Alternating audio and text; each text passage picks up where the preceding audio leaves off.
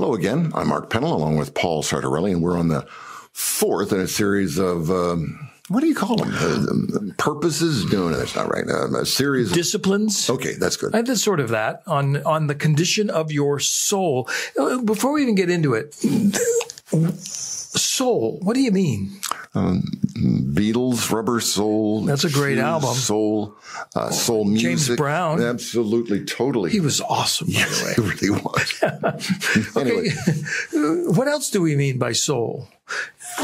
Well, it's something, I almost think it is something physical inside us that is definite. It moves us forward. Even those who do not know their Lord. Yes, there's a big hole in the soul, but they're trying to do something that is right. They're trying to be good people. And the soul is trying, some people call it the conscience, I think. Yeah. So in some ways, yeah, it's all of that. It's sort of the immaterial part of us. If this is my material part, it's the immaterial. Right. So in some ways we use it synonymous with the word spirit.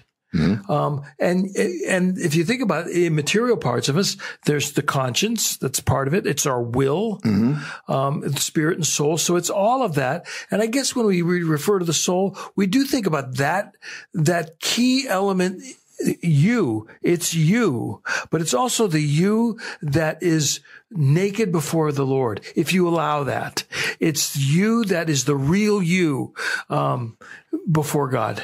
That's the soul. It's the soul that can get starved if you don't pay attention to it. It's the soul that can flourish if you have a wonderful worship experience. Or I just talked to somebody that just got back from the Grand Canyon, and they said, it was amazing for my soul. I don't understand it because I've never been to the Grand Canyon, but I guess I understand it. So that's what we mean by the soul. It's you.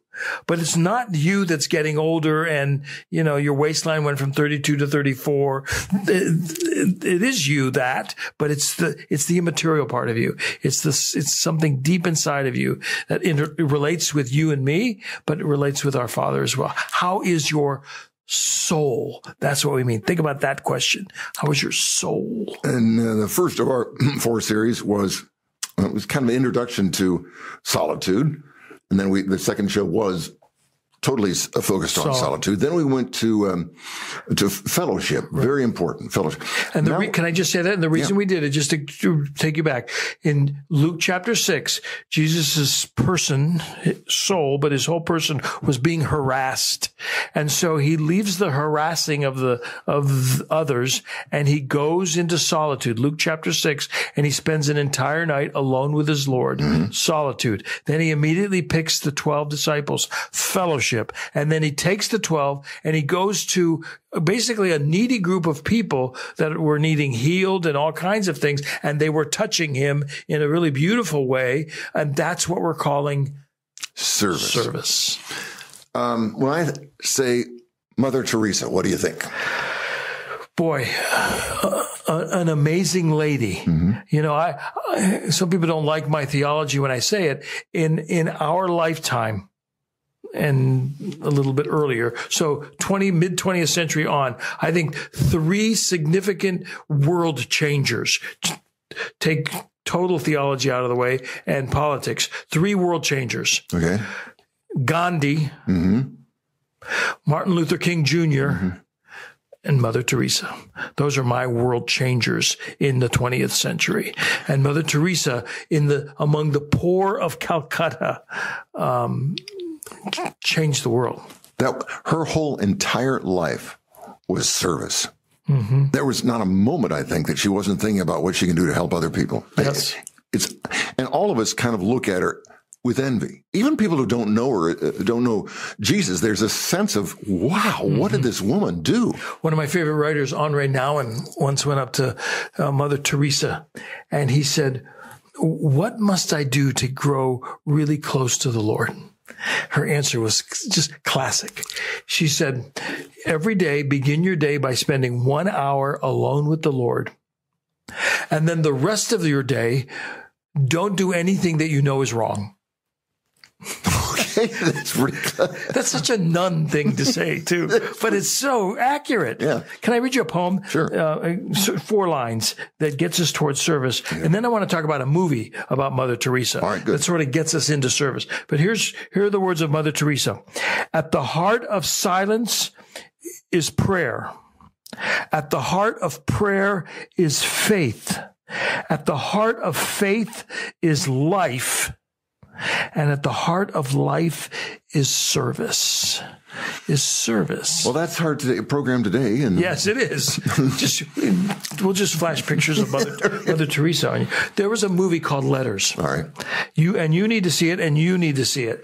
The movie about Letters is about Mother Teresa. Yeah. And it's the story of when the Catholic Church, or shortly after she died, when the Catholic Church was deciding whether they should canonize her. Mm-hmm. And for those of you that do not have a Catholic bent, look it up.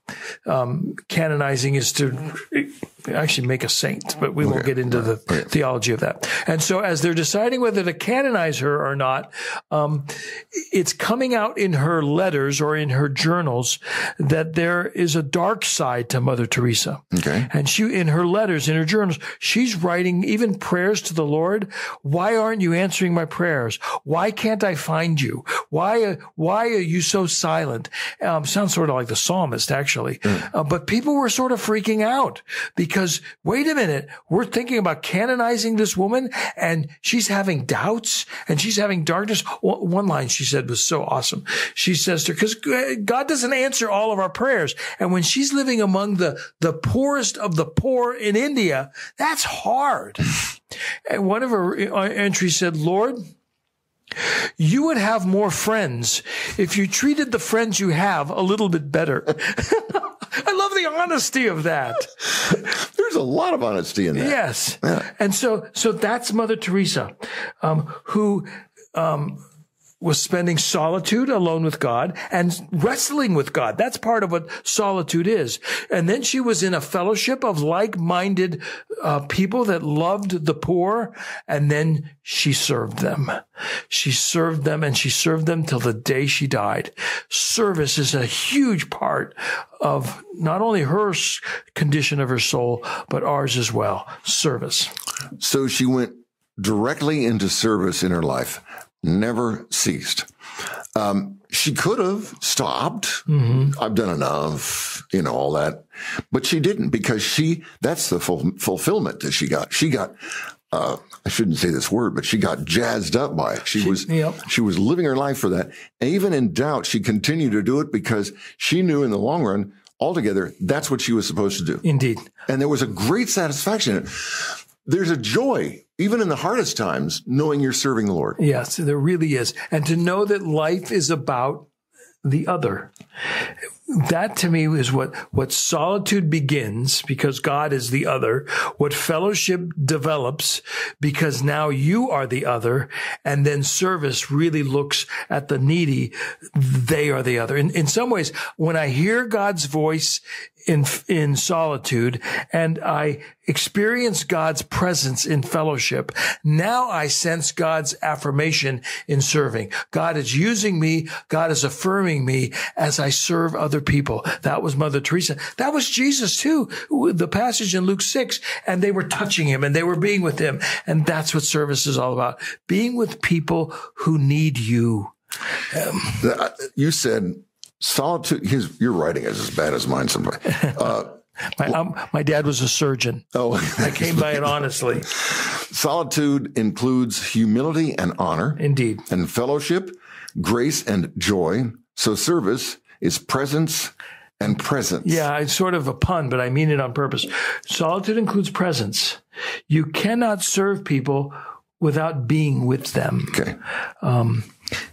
As we record this, the Ukraine and Russian battle is still fighting. Boy, and it's not getting any better. I just heard something for Al Jazeera, of all places. I was reading it. Chemical plants now blowing up children's hospitals. Yeah.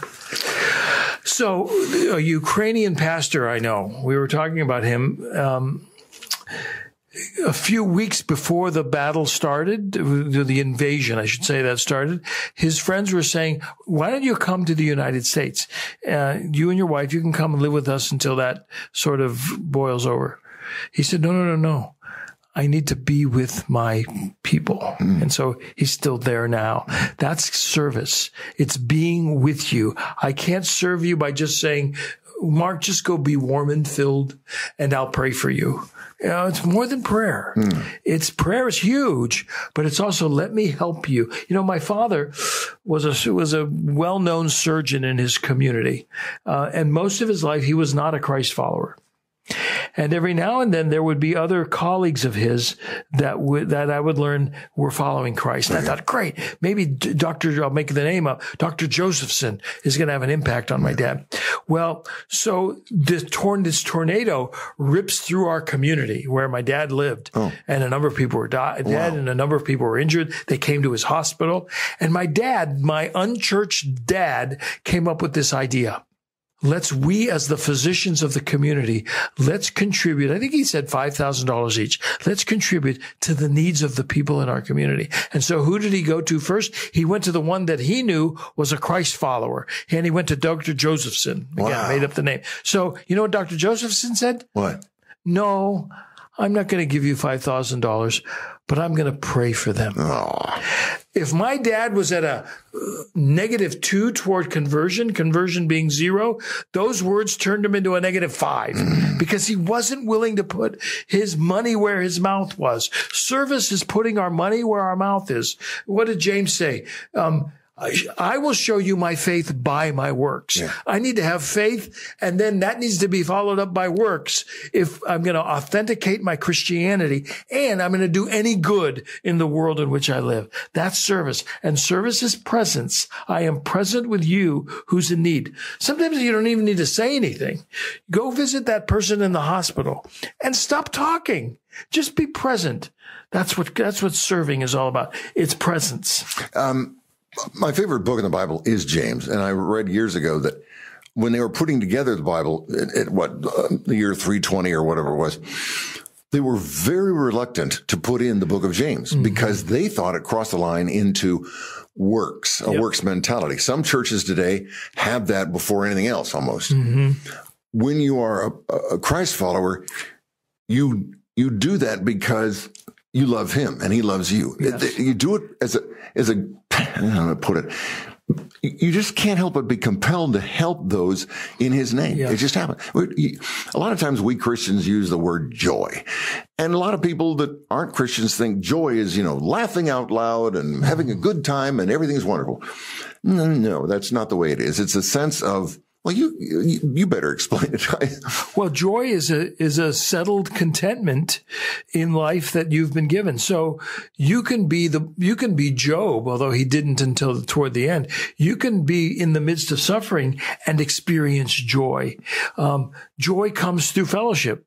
Yeah. Discipline number 2. Joy is that settled contentment. It's not laughter, although it can include laughter. It's the settled contentment that I am in the will of God and the shepherd is in control of my life. That's joy. A word that I would take right alongside joy would be the word shalom, which is wholeness. It's peace. And in a sense, that's why we do our good works. The world is anything but shalom. It's broken. It's lacking its wholeness. But Christ came to restore, bring shalom to all that's broken. And in a sense, it starts with your soul. It starts when you have a relationship with Christ. The shalom is meant to be back, the peace of Christ in you. And then you shouldn't be able to help yourself, but then to spread that shalom, to spread that restoring grace wherever you go, including in service to people that really need it. That's a weird thing, but it's true. When you are in a relationship with Jesus, and the more you get into that relationship, you want to do things for him, which means for his people, for those he loves, non-believers, believers, everybody. It doesn't matter that if you are a believer in him, you're going to follow where he wants you to go. It's a wonderful, wonderful feeling. And where he often went was in the midst of the presence of people that needed him in significant ways. Let me take you to the other word. So presence, Presence. Now presence Being there. with a T. That's stuff. Yeah. And sometimes you do need to give the $5,000. You need to give the presence, the things that are needed. As you know, I do a lot of work with India with an organization called the Dignity Freedom Network. And the Dignity Freedom Network gives not only their presence in the community of those that are in the bottom of the caste system who just need the dignity of the Lord, but they, more than just giving them a word of dignity, it's about planting churches, building hospitals, building schools, building women's centers, because they are there present, giving presence. This is what you need. You need a hospital? Here's a hospital. You need a school for your children? Here's a school. So a lot of my work, some of it's leadership training and teaching, but a lot of what we do is we raise money to give presence because that's what they need. Can I say one other thing too? Sure. Service is so important for your soul spiritually. And you will find, you even reflect in your own life, some of your most spiritually high moments, if you've been involved in service, is in serving other people. I can remember the time, this was many years ago now, where we were, our church was helping rebuild homes, or from scratch, build homes after Hurricane Katrina. Okay. And I can still remember when I was down in the New Orleans area, actually praying for and giving the keys of the front door to a lady who Katrina completely wiped her house away. And in a matter of time, we built her a new house. And I'll never forget the tears of that lady, the gratitude of that lady, and to just be able to stand sort of in the place of the Lord and saying, this is a gift from God for you. I'll never forget that. I can't believe you'd say that, because that is probably my favorite time in serving. I got together with a bunch of people. I didn't know they were believers. I had no clue, and we were going to help fix up this house, really bad shape house in Akron. And I went there and I was uncomfortable because I never did that kind of thing. I was, okay. And I went there thinking, I don't know how to use a hammer that well or anything like that. But I get there, and before we started, this woman led us all in prayer. I had no idea this. And the joy that I felt knowing these people were serving him in the most wonderful, and that was beautiful. It really was. And that's the answer to how is your soul? Your soul becomes fully alive when you are serving other people, whether it's at a soup kitchen or the babies in your church or what you just described in serving. Now, again, it's got to be in that order. So you cannot just be serving people. It's got to start with solitude, an alone time with the Lord. And then it's the fellowship of other believers. And then it's the serving. And that, to me, those are the disciplines that make for a really healthy soul. Alone with the Lord, and he's speaking to your heart. Together with other people, he's in the midst of your fellowship where two or more are gathered. And then being used by God and affirming you and your gifts as you serve other people. And you really touch where they are and what they need most. Sometimes purely in physical ways. And in reality, you can't do things until you've gone in that order. You start with solitude. You get deeply involved with him. You pray, you read, you do everything you can to get him to know him better. And then you share it with other people, and you have this, it helps to build your faith, and you understand the different needs of different people. Then after that, you're motivated to want to go out there and do something for him, which, there's a kind of a selfish thing about being a Christian. And this is funny. One of the things that's most important about being a Christian is not being selfish, learning not to be selfish. Yep. But in a way, you're being selfish, because if you become a believer in Jesus Christ, you're getting something out of it that never could happen with anything else. So in a way, you're kind of going, I'll do this because it'll make me feel better. Now, of course, that's not true, but there is this almost, God's saying it's okay to feel that way. There's joy, there's fulfillment and all that. There is a dear lady who means so much to me. Some time ago, I said something up front in church about I would really love to start a support ministry for our community of cancer cancer patients, either survivors of cancer or family of those who have cancer. I was wondering, would anybody step up? This dear lady from our church, she is in the midst of cancer herself, going through chemotherapy, loves Christ. She said, I want to be a part of that. And so she's heading up a ministry for those that are going through cancer, serving others because she's experiencing it herself. That's joy. Is she healed? No. Does she have joy? You bet, because she's serving. And that's what God does to us. God changes our hearts. God gives us spiritual gifts. And especially as Americans, God gives us so many resources to help other people. And it's when we use those resources, it could be building a home for Habitat for Humanity. It could be teaching kids in your church. It could be writing a big fat check. But it's those kind of things that touch other people that Christ gave us an example. That's how we serve. And when we serve, it'll be good for our souls. Well, that's it. Next week, we're gonna do the old look at the 10 Commandments. We are. There's an old movie with Mel Brooks, and he's coming off the mount, and he has 3 tablets in his hands, and he says, I give you and one of them falls. He goes, 10 commandments. But they're extremely important commandments. Yes. I think we'll have a good time discussing them, not just historically and theologically, but their relevance for today. All right. I really enjoy you being there for us. I hope you've learned something and enjoyed it as well. I hope your soul's okay. Until next time, I'm Mark Pennell with Paul Sartorelli.